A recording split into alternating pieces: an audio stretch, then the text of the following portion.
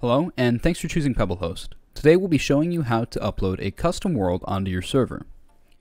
We'll go ahead and start by stopping our server and ensuring it is marked as stop and offline on the server management page. Next, we're going to go to FTP file access and go ahead and gather our details and put them into an FTP client such as FileZilla or WinSCP. So I've gone ahead and opened up FileZilla, and I'm going to copy the FTP address and put that in the host slot. And next I will copy the FTP username and put that in the username slot. You're then going to want to input your multi-craft password into the password slot. So this is the same password that you use to log into the panel. Okay, so I've entered in my password, and now I'm going to put in 21 for the port, as that corresponds with the FTP port on the panel. So I'll go ahead and press Quick Connect, and as you can see, we will be presented with our server files here. So we're going to go ahead and take all three of these worlds and just go ahead and delete them.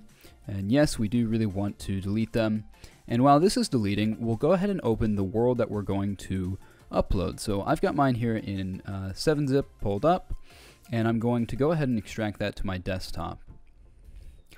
As you can see, I have the file on my desktop, and it does have kind of a weird name to it. Now, this is just a random world that I pulled from a Minecraft forum page, and I'm going to go ahead and rename it to something a bit more manageable, such as Skyblock, as it's a Skyblock world.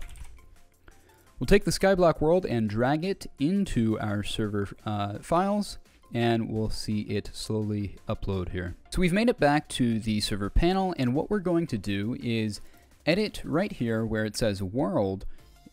We'll edit the name of this to reflect what we renamed the Skyblock world. So we just named our Skyblock world Skyblock, so we're going to name or input the name Skyblock here.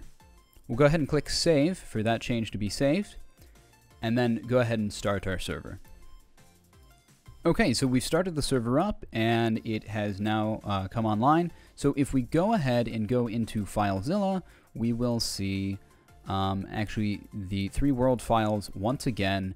The main one being Skyblock, the next one being Skyblock_nether, and the next one being Skyblock_the_n. So really the only way to make sure the world has successfully been uploaded and installed is to join the world. That's going to wrap up this tutorial. If you have any questions, please feel free to join our Discord, and we'd be more than happy to assist you there.